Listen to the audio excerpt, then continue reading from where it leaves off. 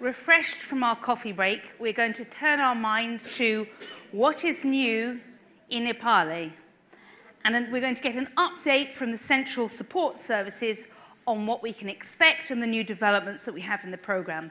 So I'm delighted to hand the floor over to Faye Hindle-Lewis, the EPALE project lead, and Graciela Spetorli, the European Basic Skills Network. Ladies, the floor is yours.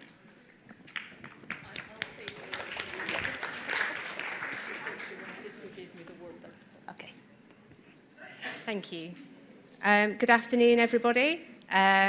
As Tamsin said, my name is Faye Hindle-Lewis, and I am the EPALE project lead at ECORIS UK, and representing today the EPALE Central Support Service. Before I go into my presentation, I would just like to extend my thanks to you all for attending this event, and particularly to our National Support Service staff who helped facilitate the workshops today, to our panellists, and also I'd like to give a huge thanks to Tamsin, who has already shown herself to be an incredibly insightful and energising moderator. And I would like to thank her for the part she's playing in the conference. So thank you very much, Tamsin.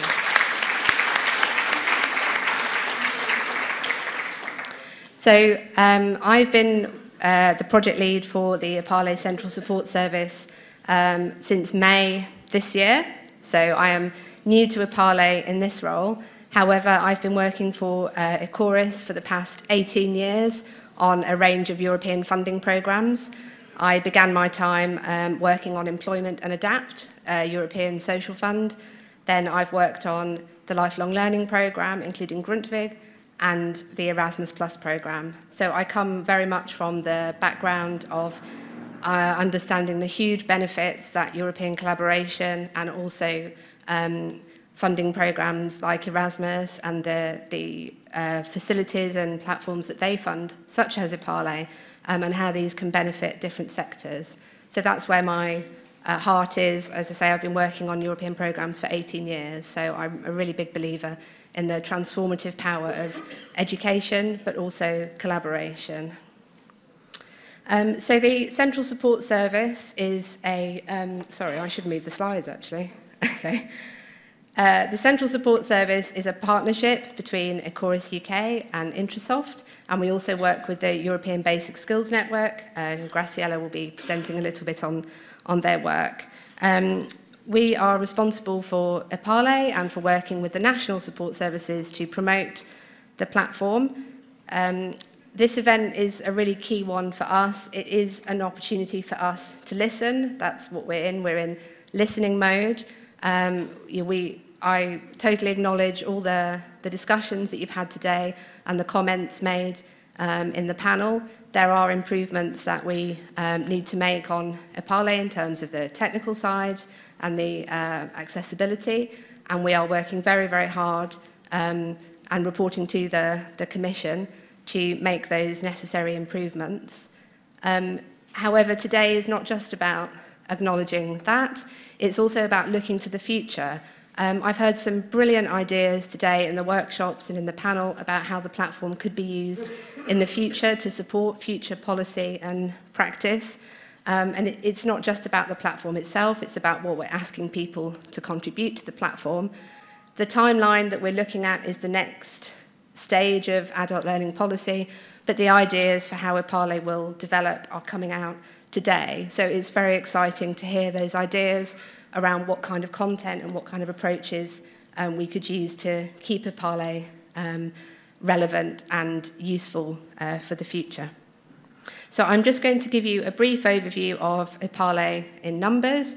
I'm going to talk a little bit about the latest user survey that we've just closed on the platform, and then let you know what we've been up to this year. So before I give you an overview of the numbers, I think for me, as a newcomer, relative newcomer to EPALE, the biggest question I had when I started was, is it EPALE or is it EPALE? I still don't really know. If we could have a show of hands so I can see, I've always said EPALE, even when I've not been involved in EPALE, but I know other people have always said EPALE. So if you say EPALE, if you pronounce it EPALE, could you put your hands up? Okay, and what about EPALE? Okay. I shall carry on saying EPALE then, with confidence. So in terms of the numbers for the platform, at the end of September 2018, we had just over 43,000 registered users. The site itself now shows the number of registered users on a live basis, so it will have gone up since the end of September, but that's where we were. So, continuing to grow month on month, and actually September saw a record number of users sign up over the month.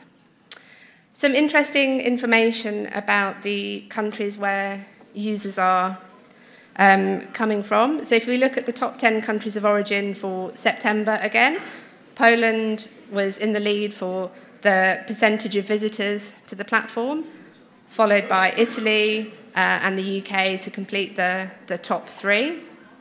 Poland NSS have been doing some really great promotion of the platform via social media, so their promotion really paid off in terms of the visitors that they drew to the site. So congratulations, Poland.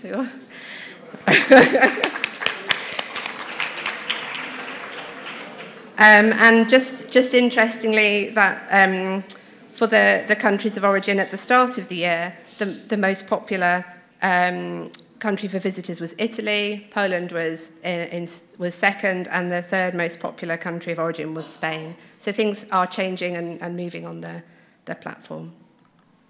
The next interesting element to tell you about was the top 10 user countries in terms of where registered users are coming from. So you can see that Turkey has the highest number of registered users, closely followed by Italy. And then we have Poland in third this time. So just to give you a flavour of the spread of users and where they're coming from, just in terms of the top 10. And then the last figure that I thought it would be good to look at is the social media. It's such an important way of promoting the platform for us. So the CSS, when you take the Central Support Service social media Facebook page and all the National Support Service Facebook pages, we have over 90,000 likes between us, which I think is a really good figure. So that just gives you a little insight into the current state of play on EPALE. So now I want to talk to you and give you some highlights from the recent user survey. So we're in the process of analysing these results. They haven't been published.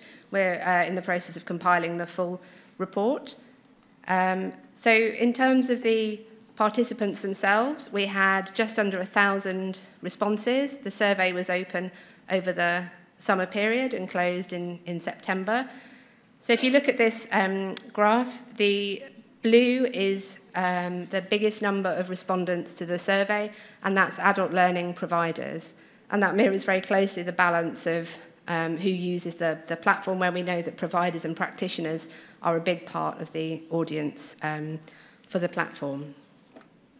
The next three are pretty equal, but it's interesting, given the information from the panel about the number of kind of research organisations or people who use EPALE for education purposes, for students and future teachers.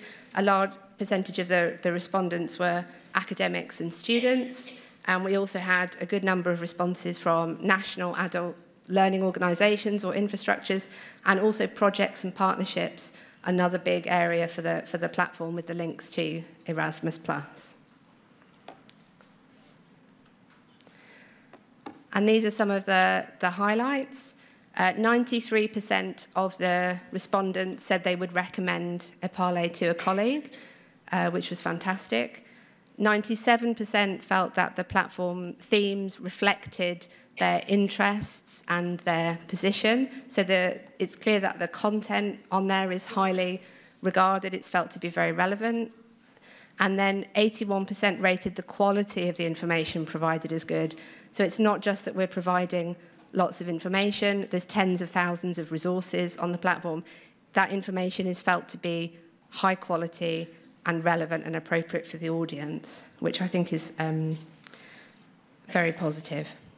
So that's just a a very quick tour of the highlights. We will be publishing the full user survey results and a report on the platform in the coming weeks.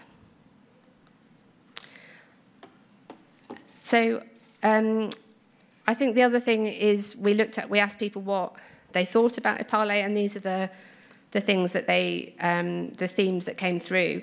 EPALE is unique, and it is seen as unique. People recognise that it is the only place where they can find the information that they're looking for adult learning. It's seen as a great source of information with the quality of its resources, and people appreciate the multilingual approach, and I think that is very important as well for the platform. And then just some quotes. So we asked people what they thought EPALE was doing well, and they said it's providing a wide range of material to interest a diverse audience, a one-stop shop for adult education. I mean, that's pretty perfect. That wasn't an option. Someone felt that themselves. Someone described EPALE as giving me the right information in the right moment, which links to what some of the panel was saying. And then lastly, one thing that really resonated with me was connecting people, which is what EPALE is all about.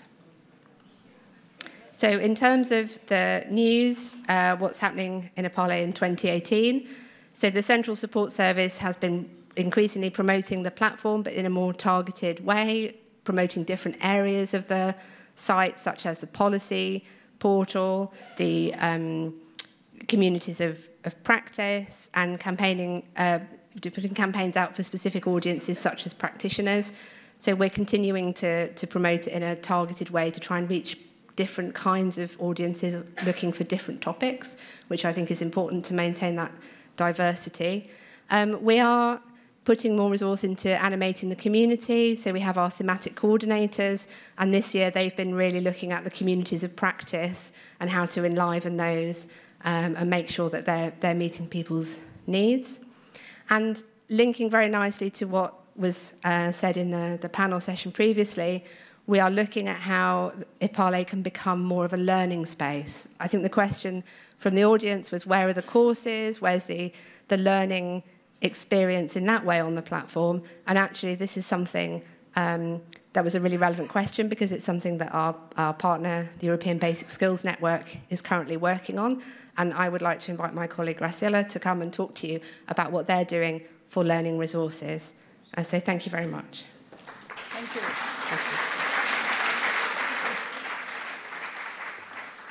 Thank you, Faye. Let's see, there we are. The EBSN is the European Basic Skills Network, and I'll say just a few words about it. I'm the General Secretary, and it's been going on since 2010. We are a policy-level network, but our uniqueness is in the fact that there are in the network policy makers at national, regional, local level, and what we call policy providers, which may be a term we have coined ourselves. But we think of policy providers as both researchers, teacher training institutions, associations in civic society, educational NGOs, all the institutions that at national level can provide the background for better policy in basic skills. That means that many of you are in the network. Many of you should be. I will not give you a selling speech, but do get in touch if you want to become a member. So what we are going to do, we have started to do, is to create a very special sort of educational material. It fits very well with what Adalberto said we needed in EPALE. It's a learning resource that we have called the Capacity Building Series. Now, I thought I was doing it right. Next, there. It is in the context of the Upskilling Pathways recommendation, because I hope you have noticed the very important place that basic skills has in the upskilling pathways. And we need to create new policy and new initiatives and implement new initiatives in Europe that really involve all the stakeholders that need to be involved. And there is actually, about basic skills, there's too little knowledge in many of the stakeholders that need to be involved in upskilling pathways. In many countries, if you think of your own country, what do people think of when you say literacy? In many countries today, even among educators, literacy means alphabetization. The whole notion of functional literacy, of numeracy, of how these are linked to the capacity for learning, and the fact that you may have people with insufficient functional literacy in secondary education, it's lost to many stakeholders today.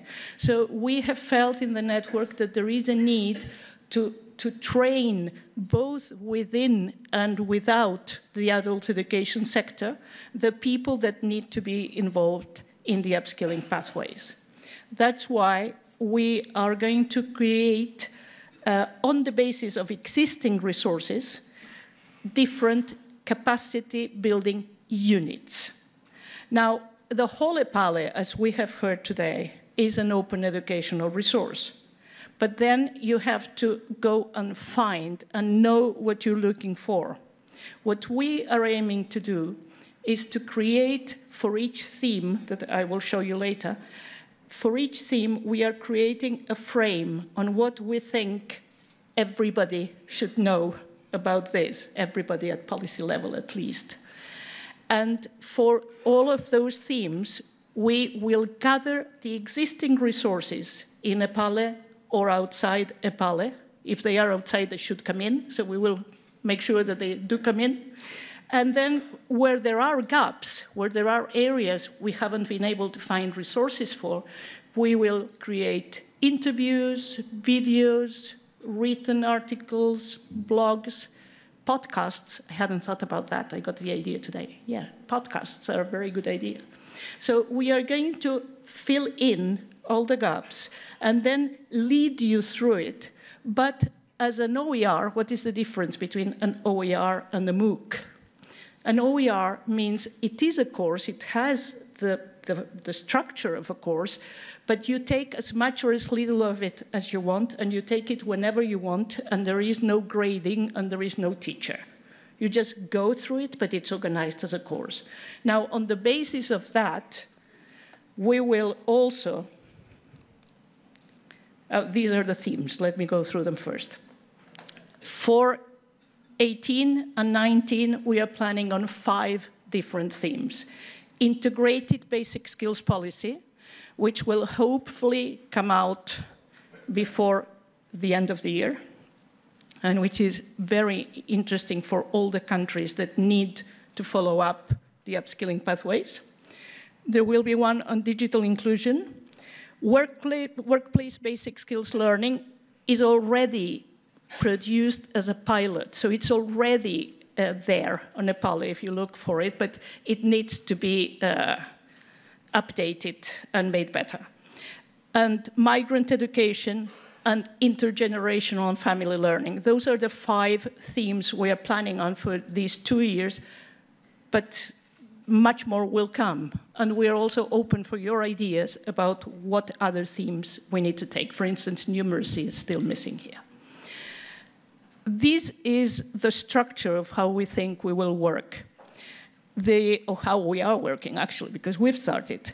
The EBSN resources, EPALE resources for basic skills, whatever we already know of as existent is at the base.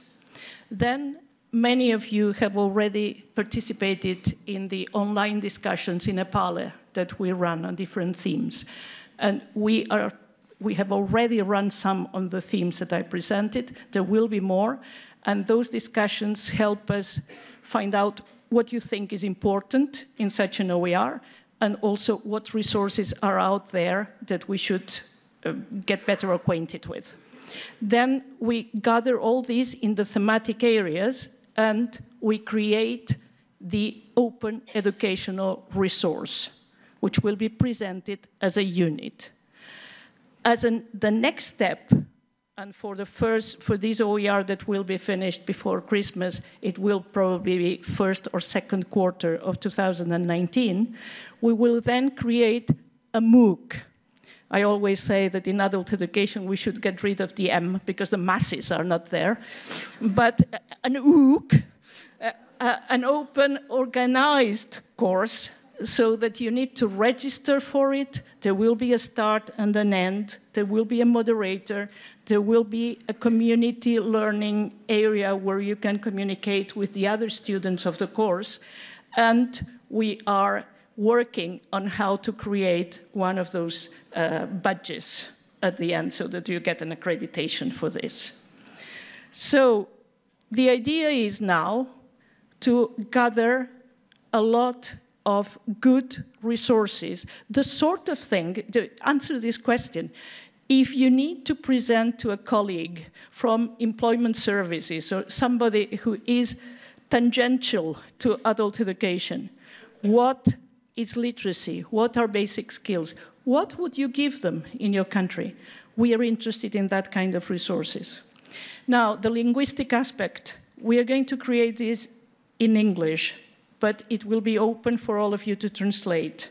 And when it comes to multilinguality, the last online discussion that EBSN organized in EPALE was multilingual, and it worked.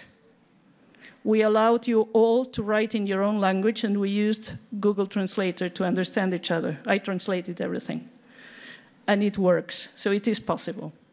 So if you have ideas, both for the themes we should take up, for resources we need, for experts we should interview, please write to us. We're really looking forward to doing this together with you.